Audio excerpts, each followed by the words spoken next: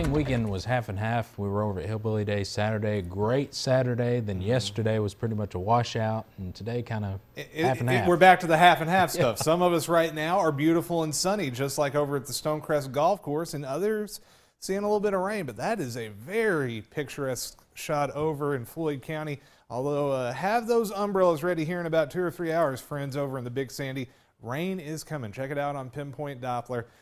Right now, the bulk of it back from Moorhead down towards Mount Vernon, Somerset. A few spotty showers popping up ahead of it near Jackson. One round near Hazard, another near Pikeville. We'll take a little closer look, add in some temperatures in the satellite picture. You can see those clouds really beginning to thicken up over into the Cumberland Valley. Temperatures right now generally into the 60s, but where the rain is falling, we are now into the 50s, and that colder air will continue to drive east through the overnight. Little thunderstorm heading towards Vico, and that will move eastward. That's also extending back down to Harlan through the southern end of Leslie County. That will push over towards Whitesburg here in the next half hour to hour. Pikeville, a little rain south of town, right along 23. Elkhorn City, you have a shower on your doorstep, and a little rain moving from Phelps and Williamson over into West Virginia.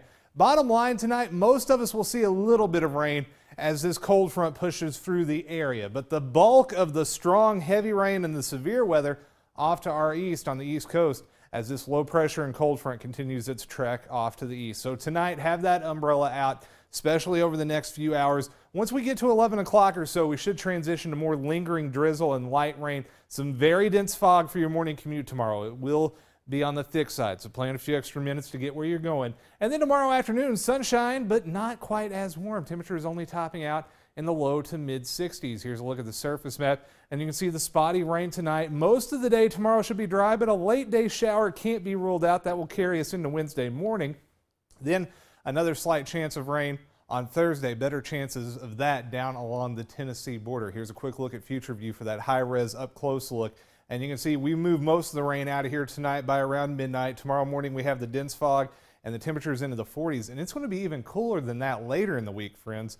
60s for highs tomorrow, but how about some lows in the 30s as we go towards the end of the week? A little bit of dogwood winter on our doorstep as that colder air moves in.